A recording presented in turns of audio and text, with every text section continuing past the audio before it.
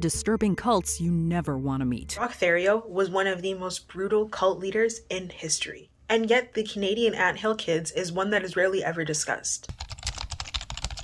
Roch Therriault was born on May 16, 1947 in Saguenay, Quebec, Canada, to French-Canadian parents, Hyacinthe, a house painter, and stay-at-home mother, Pierrette. And Roch was one of 8 children in the family home, being the second eldest. In 1950, the family moved to Thetford Mines, and Roch was brought up Catholic, which is a very common religious belief system in Quebec. I think the most common, if I'm not mistaken. Roch had what many would deem to be a fairly normal upbringing, but he himself and the neighbors would say that his parents were extremely abusive towards him. The family grew up with very little money, and so the abuse was basically constant. A former neighbor, Leon Vachon, said that the boys and their father would regularly play a game called Bone, in which they would sit at a table with their heaviest boots on and kick each other as hard as they could in the shins until one of them gave in. The neighbor also says that the mother was emotionally and verbally abusive, and that you could constantly hear her screaming at the kids like no other person could scream. Both of these claims his father adamantly denies, but I honestly believe that he and his siblings were abused, but specifically him, as it would explain where his desire for control and power came into play at such a young age. At 8 years old, he said that he discovered his ability to heal sick people. This started as him healing a friend who had broken teeth. He then claims that he intentionally began to study mosses, herbs, and plants to refine his skills as a healer. He says that he was able to castrate cattle and pigs without them losing any blood at all. There you go. Which I'm pretty sure is impossible. Roch was super smart throughout his childhood and his entire life, but he wasn't a huge fan of school. At 13 years old, when he was supposed to be in the 7th grade, he actually just dropped out. It didn't seem like his parents cared very much, and there wasn't a huge effort to make him go back and attend school. Him dropping out of school coincided with the time that he became extremely obsessive with the Old Testament of the Bible. More specifically, the end of the world stuff, the apocalyptic stuff, that would normally be quite terrifying and intimidating to a child, but it intrigued him. He absolutely loved it. But he was more so drawn to the strict rules that the Old Testament outlined in regard to giving men authority and complete control over everything that went on. As a teenager, Roch was extremely popular, who spent a lot of his free time drinking with his friends in local clubs and bars. Some of his friends from his formative years described him as brilliant and having the gift of gab. He was described as a very good-looking young man who had these piercing blue eyes and didn't struggle at all to pull in the girls. In November of 1967, he married Francine Gurnier. Early on in their marriage, he made her wear long dresses whenever she was in public, but shortly after this, he allowed her to wear miniskirts, so just kind of switched up. But this just shows that it was about the control, not about what she was wearing. Shortly after this, he went on to ask his in-laws if they would let him open a nudist camp on their farmland, to which they said, hell to the no. Roch built him and his wife their dream home, which was a quaint Swiss-style house down the road from his parents. The pair went on to have 2 children together. Roch was actually an extremely talented carpenter and woodcarver, and he would sell his work as an artist, primarily selling wood carvings to support himself and his family, beer mugs, tree limbs, wooden clocks, and trophies. Just kind of whatever he could. At this point in his life, he finally seemed to be stable, healthy, and happy for the first time in his life, but unfortunately that didn't last very long. While he was in his mid-20s, he underwent surgery in Montreal for a stomach condition of stomach ulcers.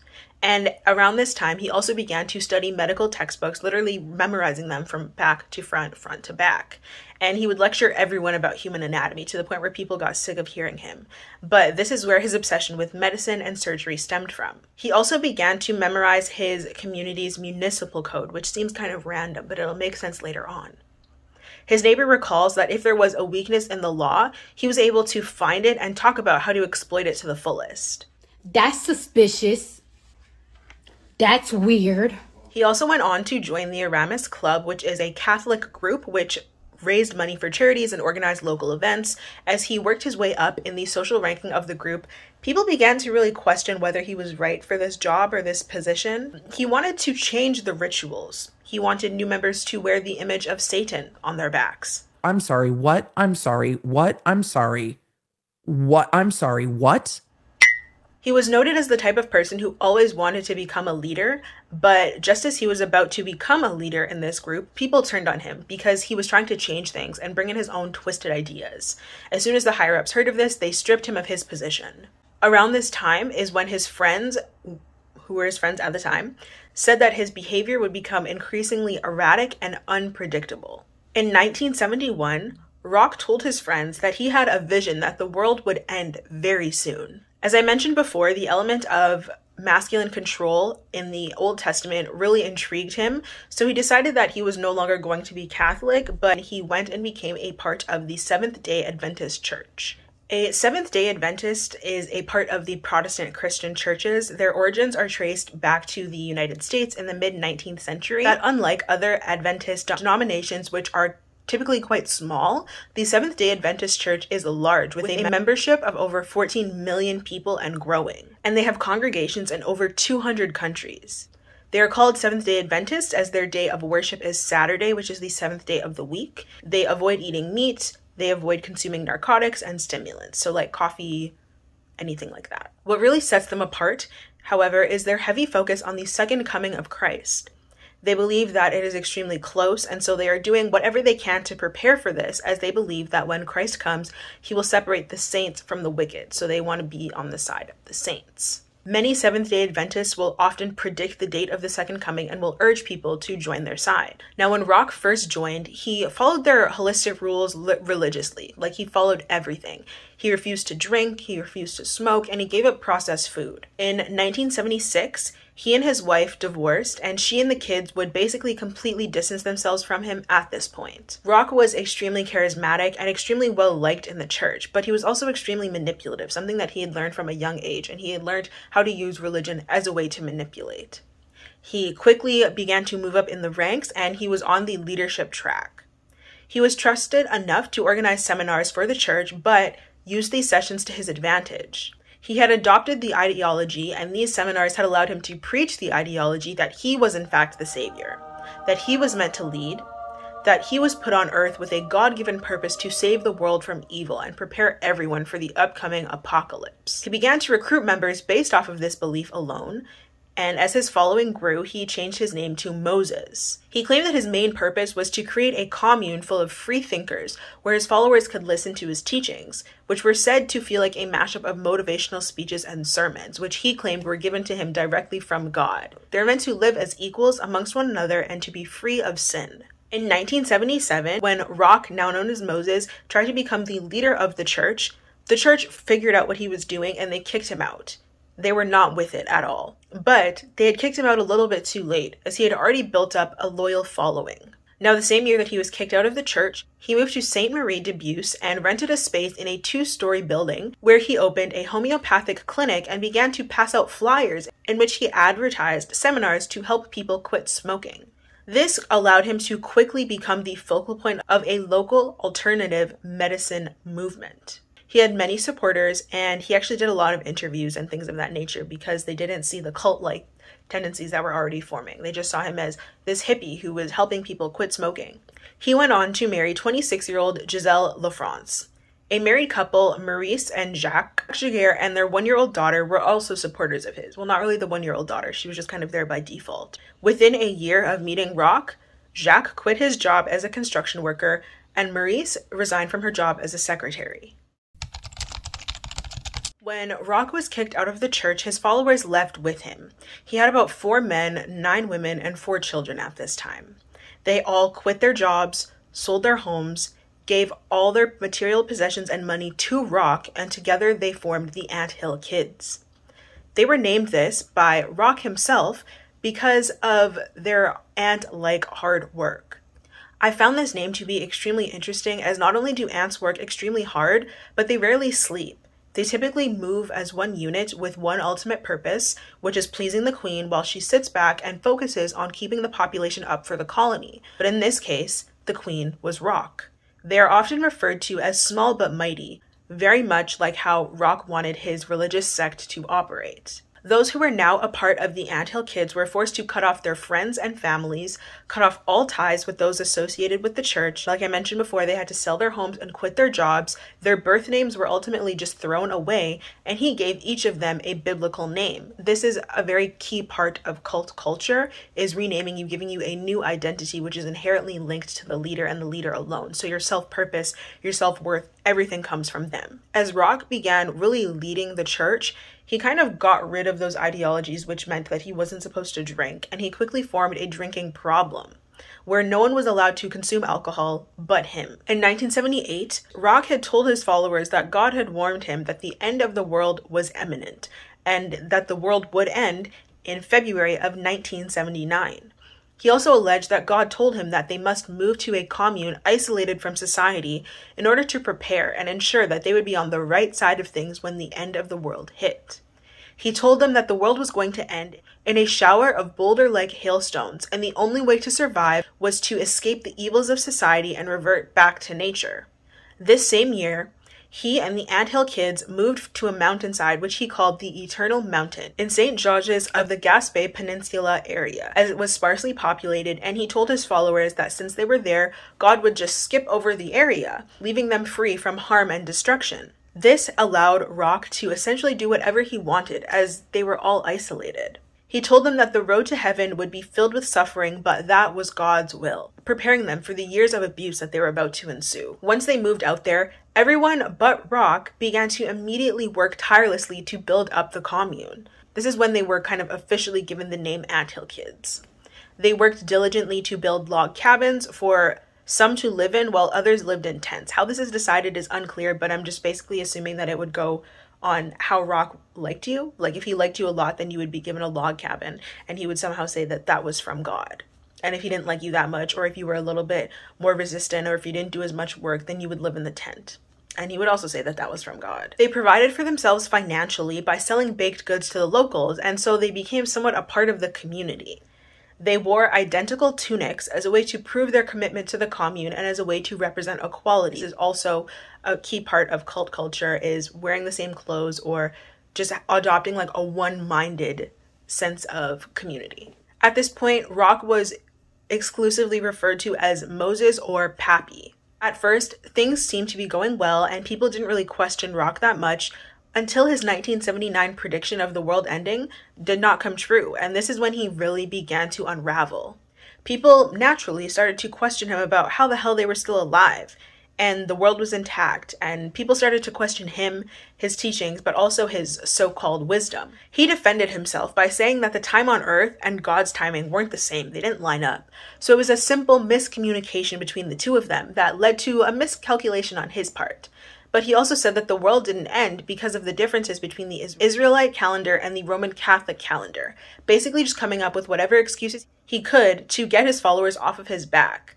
He did not take the responsibility for this miscalculation or mistake, but he just blamed everything on God. People were naturally extremely skeptical, and so all this did was make Roch become a more controlling, restrictive, and problematic leader. He began to completely veer away from being a religious leader, and he went on to become a drunk, violent man who enjoyed abusing as many people as he could. Roch's drinking became increasingly worse, with him drinking liquor and beer quite heavily. Whenever he was drunk, he often flew into violent rages and just assaulted everyone. He justified these beatings by saying that he did it because everyone else was too spiritually weak to do it themselves. Like, ooh, I do not like this guy. He had extremely strict rules about what his followers could and could not do. Meanwhile, he was allowed to do whatever he wanted to whomever he wanted, whenever he wanted. Members were not allowed to speak to one another unless Roch was present. The population of the commune continued to increase, and by 1980, they had a population of approximately 40 members, all of whom were completely hypnotized by his charismatic ways and fell victim to his varying forms of manipulation and control. Nobody questioned his judgment, and nobody openly blamed him for the controlling and abusive ways of his nature, but it became increasingly clear that it was no longer about upholding a pure and equal society, but it was far more important for Roch to get his way. At some point, he banned everybody from having romantic and sexual relationships unless they got permission from him. Roch then told his cult that in order to keep the population up, he had to marry all of the women and get them pregnant.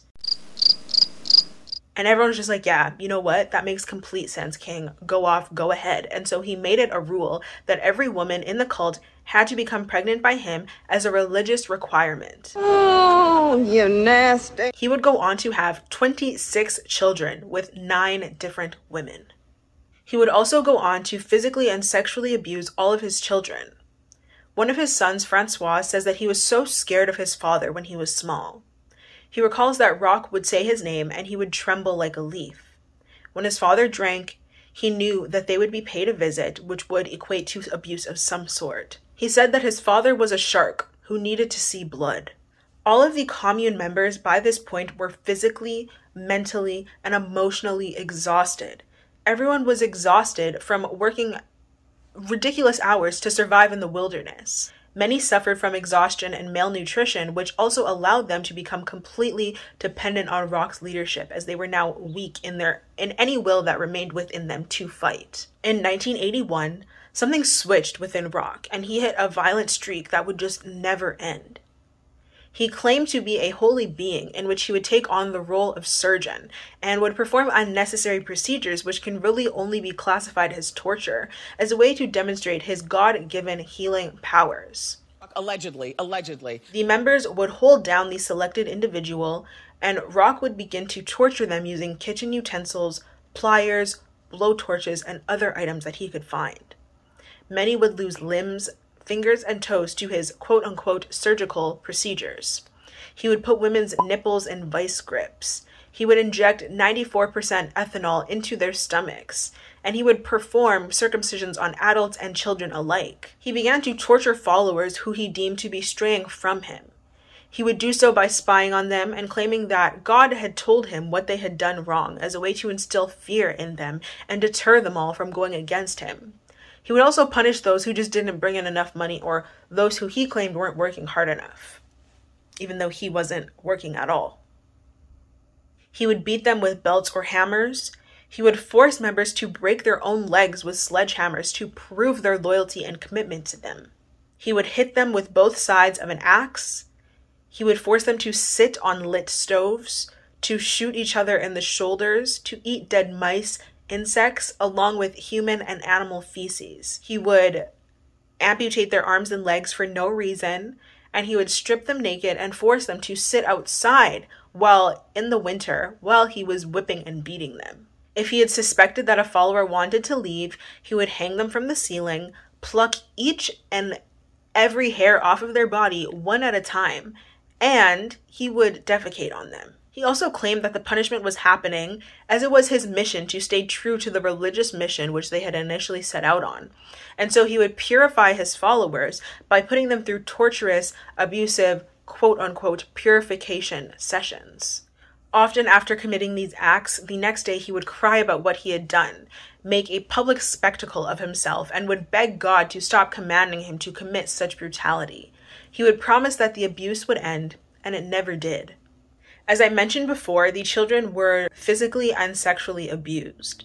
They would be held over fires and burned, nailed to trees, while other children were forced to throw stones at them. However, one 2-year-old boy named Samuel got the worst of it. In 1981, while the members were out partying, because by this time Roch had let everyone drink when he said so, they left 15 of the children in the care of Guy Veer. He was disabled, and one of Roch's many loyal followers who had actually joined the cult after running away from a Quebec City mental institution. When they came back, they saw that Guy had badly beaten Samuel because Sam would not stop crying. Because of how badly he was beaten, Samuel had difficulty going to the bathroom. To fix this, Roch had sliced his wiener open. Samuel eventually died due to his injuries, and the cult panicked a little bit, but they then made the decision to burn the boy's body and hide any evidence of his death. And by the cult making this decision, I mean Roch made the decision and told them to do it. Months after Samuel had died, Roch then decided to host a court, which found Guy not guilty by reason of insanity, but decided to punish Guy anyway for causing Samuel's death, when in reality that was Roch's fault.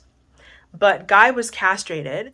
Somehow, I'm not sure how this ended up happening, the truth was leaked to the public and the cult was raided by police, where Roch and 7 of the other members were arrested. On September 29, 1982, Roch pled guilty to criminal negligence for Guy's castration. At the time, he and 7 of his followers who were also arrested were all convicted of criminal negligence causing bodily harm for Samuel's death.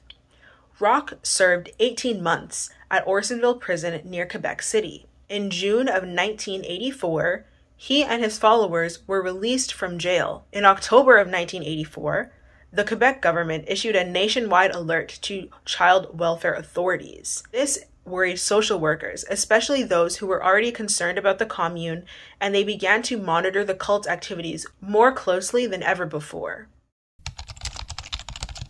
After they were released, Roch decided that it was best for them to get the hell out of Quebec, and so he purchased 200 acres of land near Burnt River, Ontario, in the woods near Ledge Hill Road, which is just about 100 kilometers northeast of Toronto. He and the remainder of the Anthill kids packed up and moved to their new commune. However, some had gone back to their normal life while Roch was in jail, but most of them remained loyal at this point, 26 of which were children, majority of those children being his own.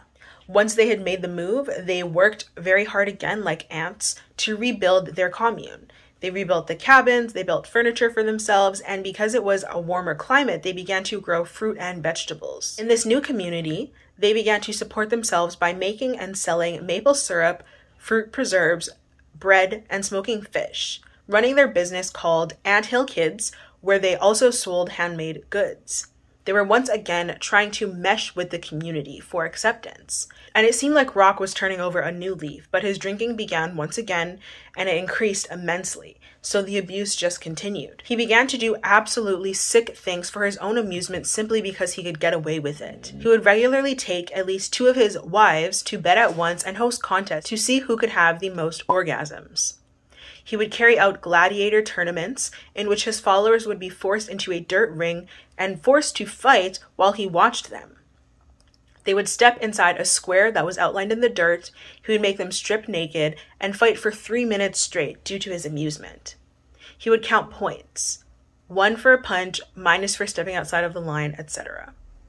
The winners would have to fight someone else, and the rounds could go on for hours. Within a few years of them moving to Ontario, people began to call authorities to report their concerns about the fact that winter was on its way and the compound had no hydro. Bob Gallipue was the first Children's Aid Society officer to venture onto the commune in the summer of 1984. He went with a bunch of police officers, a Ministry of Community and Social Services, a nurse, and another colleague.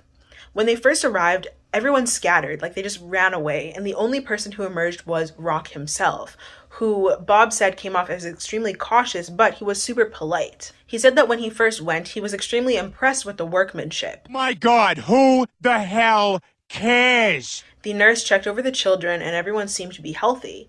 Bob also spoke to the children, and they didn't have any immediate concerns, so they left. But keep in mind, this is all happening under Roch's watchful eye, so they know if they say anything, they, their siblings, or their parents or mother will be tortured and abused, so they're not going to say anything. Bob said that something felt off, so he and his coworkers did what they could to learn more about the history of the cult and keep tabs on them to try and ensure that everyone was safe. In January of 1985, another child died in the commune. After an autopsy was completed, the coroner said that the child had died due to sudden infant death syndrome, but it was later determined that Elizar Lavallee, one of Roch's wives, left her newborn child outside in a wheelbarrow to die in the midst of a blizzard in freezing temperatures, and she said that she did this as a way to keep him away from the immense levels of abuse that he would face if he had survived. This, compiled with other reports of babies being held over open fires, sexual abuse, and clipping of toes, gave the CAS the evidence they needed to go in and apprehend the children. They gave the mothers an opportunity to leave with their children, but most of them said no. On December 6, 1985, 10 social workers and 6 police officers raided the commune. They apprehended 14 children who were ranging in age from 5 months old to about 16 years old. The children were placed in foster care where they would go on to discuss the abuse that they faced. During this time, it would come out that Roch had forced them to perform sexual acts for him and other males in the commune, as they were not allowed to sleep with his wives, so instead he used the children. Roch had also brought one of his sons to Toronto to meet and be assaulted by a sex worker. From 1986 to 1988, Roch had decided that he needed to step up the amount of children that he had, in part because a lot of his children had been apprehended. So in these 2 years alone, he would go on to have 9 more children. All of these children were, however, apprehended within days of birth. Despite being completely aware of the consistent abuse and the harmful things that were going on, authorities were only completely focused on saving the children, not preventing further harm for future children born into the cult. And so after the apprehension of the children, a lot of people had left because they weren't really with what was going on. And I think the removal of the children allowed them to see the situation more clearly for what it actually was rather than what Roch was telling them it was. The commune continued with 2 men and 8 women. Now, authorities claim that they couldn't really investigate or do anything other than apprehend the children because the cult was registered as a church, which is a charity, so they were not able to legally investigate the adults. This is where Roch's intelligence plays a huge role. Remember before I talked about how he knew how to manipulate the law to get his way, so he knew how to do this and sustain his cult for many years to come after he was already incarcerated for the death of a person and the castration of another person. After all of the children were taken, Roch became even more violent, and while intoxicated, he would go on to continue his quote-unquote acts of healing through unnecessary and torturous procedures. On one occasion, he placed an elastic rubber band around the testicle of a follower. After at least 8 hours, the man's genitalia became extremely swollen and infected, so Roch simply cut it off and cauterized the wound with a hot iron. What the hell is even that? Something that did not need to be done at all, for his own amusement, his own entertainment. On September 28, 1988, one of his wives, Solange Boyard, complained of having a stomach ache.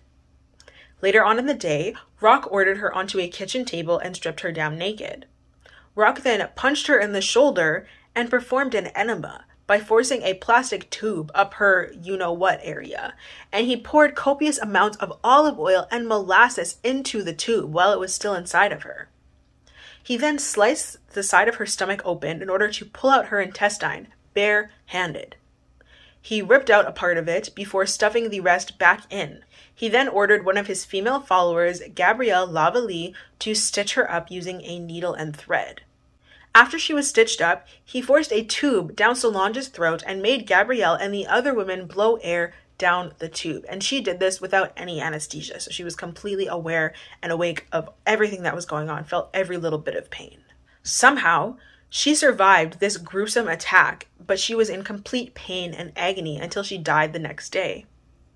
After realizing that she died, Roch reminded his few remaining followers of his resurrection abilities, and he told them that he would bring Solange back to life. Over the next 4 weeks, the bringing her back to life process consisted of him telling followers to remove her uterus and saw off a portion of her skull so that the male members could ejaculate onto her brain, which would help bring her back to life. This process was completed about 3 times. Shockingly, the woman remained dead. And so Roch removed one of her ribs to keep in a leather case around his neck and ordered his followers to cremate her and bury her on the grounds of the commune. In November of 1988, Gabrielle Lavallee, the same woman who was a part of Solange's torture and ultimately her death, complained to Roch about a toothache. Roch then set out to fix the problem by ripping out 8 of her teeth with pliers. He then chased her around the commune with a knife and sliced the tendon on her right hand. This attack scared her a lot, and so she tried to flee, but she was unable to. On July 26th of 1989, Gabrielle complained of stiffness in her hand due to the previous attack. Roch was frustrated that she had tried to leave, so he used this as a reason to continue torturing her, beginning with using wire cutters to amputate one of her fingers. He then plunged a knife through her right hand on the kitchen table. He decided that that was not enough, so he needed to amputate her arm. He grabbed a meat cleaver and a hunting knife and used both to hack her arm off and left her in the kitchen, laying there in agony, bleeding. She said she knew if she passed out, he would just kill her and she would not wake back up. The following morning, one of the female followers, came in and stitched her up. On August 9th of 1989, the cult turned against Gabrielle once again, but the reason why is somewhat unclear. She was tied up and tortured. They took turns taking blowtorches to her genitals. They broke off a needle in her spine, and Roch had used a red-hot metal rod to cauterize the stump of her severed arm. Roch had cut off a piece of her breast and hit her in the head using one of his favorite tools, which was an axe. This act scared a lot of the followers, so everyone began to plan how they could escape and get away before what happened to Gabrielle happened to them too.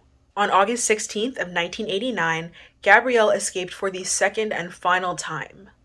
She was able to hitchhike to a hospital north of Toronto, where she told hospital members what happened to her, what all went down in the cult, and most importantly, how she had lost her arm.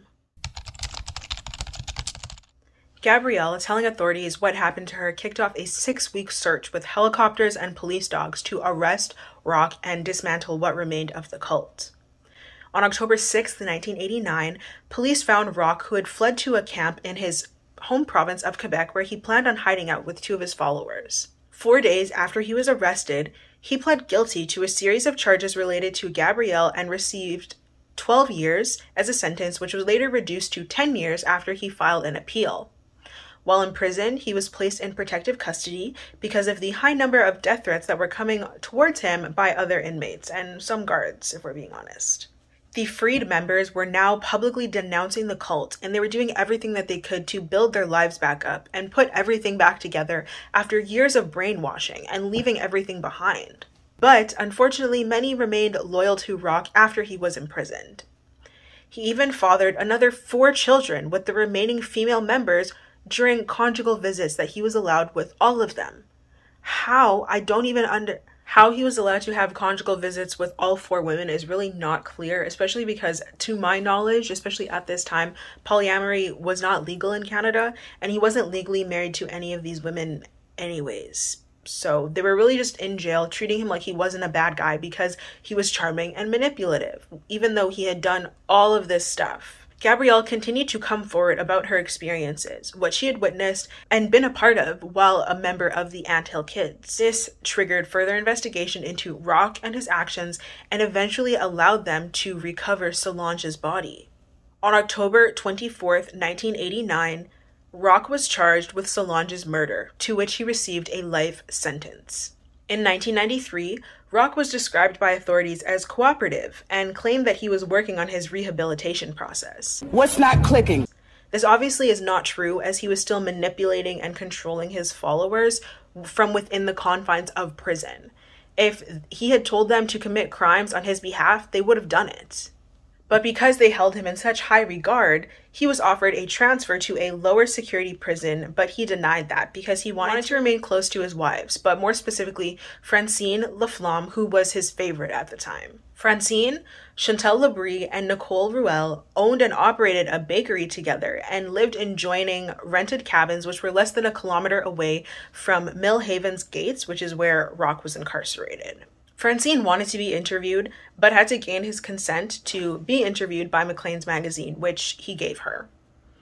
In this interview, she recalls that the Children's Aid Society gave her 2 choices: to stay with Roch and lose your child, or to leave Roch and keep your child. She decided she wasn't going to leave him, so they took her children. She said it was a difficult decision, and she wanted to kill the people who took them. It was now 5 years after making that decision, and she said she regretted nothing. She was still madly in love with Roch, and she was anxiously awaiting his release. She said that the periods of craziness were due to Roch's excessive drinking, which stemmed from an unhappy childhood, which, sure, some people might drink and they might abuse after experiencing a childhood like his, but they don't do the things that he did. But she was just basically justifying everything, trying to make him look good. I'm assuming that all of this was done so that he would be able to get an early release. Honey, you've got a big storm coming. She complained in an interview that people tried to make the love of her life sound like a monster, like a butcher, but he just wasn't. She described him as a marvelous man who was full of passion, intelligence, and originality. The woman was too stunned to speak. So it's very clear that she was still brainwashed, and that this brainwashing was able to be sustained because she was having regular contact and regular physical access to him. In 2000, Roch was transferred to Dorchester Penitentiary in Dorchester, New Brunswick. In 2002, Roch applied for parole and was rejected as he was considered high risk to reoffend, and so he wouldn't try to apply again. In 2009, Roch tried to sell his artwork on an American-based website which calls itself a true crime auction house, which was willing to sell his drawings and paintings that he created while he was in prison. The Correctional Service of Canada, however, blocked this from happening as the federal public safety minister wrote to them to express concerns that Roch was benefiting from the very crimes that he was supposed to be punished for. On February 26, 2011, at age 63, Roch got into an altercation with his 60-year-old cellie, convicted murderer Matthew Gerard MacDonald, who was also serving a life sentence for second-degree murder. What exactly went down is unclear, but Matthew walked down to the guard station this day holding a bloody shiv, gave it to them, and said, "That piece of shit is down on the range. Here's the knife. I've sliced him up." I'm supposed to feel sorry for that bitch. I don't. Matthew had previously voiced his dislike for Roch due to his convictions of causing harm to women and children, which he thought was just like a big no. That's just something you don't do. Matthew was charged with second-degree murder for Roch's death, but he was already serving a life sentence, so there was no additional time added onto his sentence. She's an icon. She's a legend. Roch Therriault, one of Roch's many children, said that he was not surprised when he found out that his father was dead in his cell. He was surprised that he hadn't been killed sooner. In 2009, he and his brother, Roch Sylvain, published a book talking about their experiences, and they said that talking about it frees them from the horrors that they lived through. I will leave a link to that in the description below. So we have now come to the part of the episode where I give my thoughts. I personally had never heard of Ant Hill Kids really before I started doing this research on this case. Like, this is one of the most horrendous cult cases I have personally ever heard of, and it's one of the only cases I have heard of where the leader was imprisoned for acts relating to the cult and then was able to get out, continue the cult, and continue doing such horrendous acts because he was underneath the religious sect. But the fact that it was a Canadian cult and I'd never heard of it is also very telling. I do have a few other cult episodes focusing on Canadian cults in the works because I don't think that they're talked about, and they're just as brutal, if not more brutal, than others that I've heard about.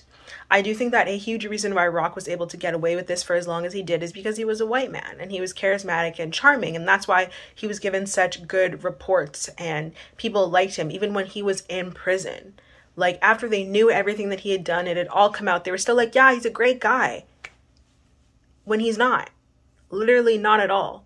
I do think that a lot of the things that he went on to do throughout his adulthood were things that were taught to him from his childhood, right? So learning to be extremely abusive, that was something that his father and his mother were to him. Learning to use religion as a way to manipulate people, something that, again, both his parents taught him to do. And I do think that there were every indication that he was going to start a cult as soon as he left the church with the other members, and nothing was done. And this is what gets me. They were out and they were living as a part of the community. So if you're out and you're living like a part of the community and they suspect something's going on, but they don't say anything. This whole case, like, I already look at police and child welfare services and things of that nature very sideways, but this case made me look at them even more sideways. Because if you have a case like this, where it's very blatant, the abuse, everything is egregious and horrific and horrendous, and you don't intervene and you don't do anything, then what are you there for? What are you there for? Like, really, truly, that's my only question at the end of this case. I think it's for religious reasons.